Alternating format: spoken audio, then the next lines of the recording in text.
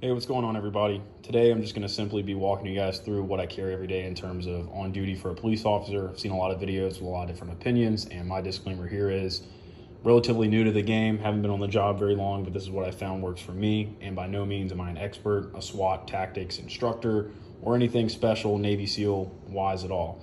Obviously, you can see up here, at one point in time, simplify, kill, raw. I do have a little bit of background in the Marine Corps as an infantryman, so this is stuff that I've found works well for me.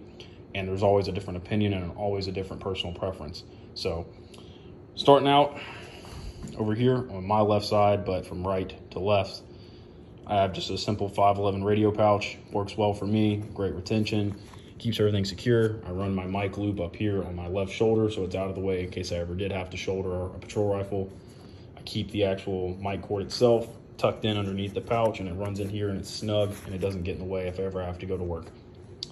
Got two G-code Glock 17 style mag pouch holders. They work great. G-codes are a very reputable brand. Never had any issues with these. Once again, great retention with the malice clips. 09 handcuff pouch. You know, that good hard Kydex material. You know, great retention. And once again, 09 comes up again with the flashlight holder. The flashlight holder doesn't get in the way of me, you know, removing my cuffs from the pouch. Never had any issues with 09. Definitely going to go back and purchase more stuff from them. I'd highly recommend it if you guys hadn't checked it out. This is also a 09 double mag pouch holder that I got from them as well. Worked great. Used it for a while. Fell on the ground several times pretty hard with it. No real scuffs, no real damage. The only problem is if you do rock this on a belt, it is going to dig into your side, but that's the name of the game, I guess. Up top, got this big Velcro tab that, you know, you can really put whatever identifying mark you want.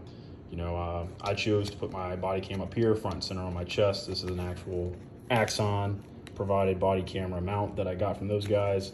You know, the body cam locks in here, super secure. You know, there's a little bit of wiggle room, but when is there not? Whenever you're, you know, moving around with a body cam.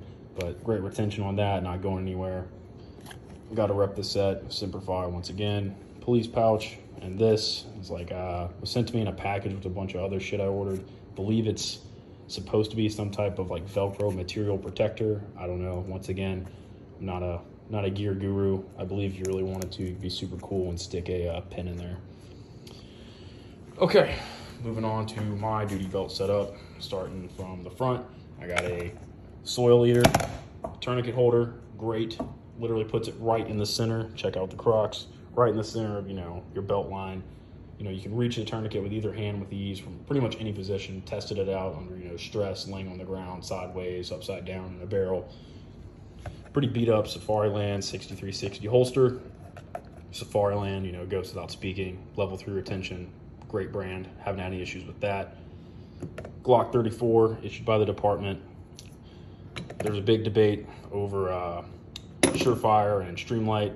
I'm a big fan of, you know, the Streamlight TLR HL. It's never failed me. It's done everything I needed to. It's a little bit cheaper, and a lot of guys I know go with that option because the quality's there, the price is there. You know, why mess with something that works? On my back, I got a HSGI Comtac handcuff holster. Does everything I need it to. Good retention, great material. Would recommend.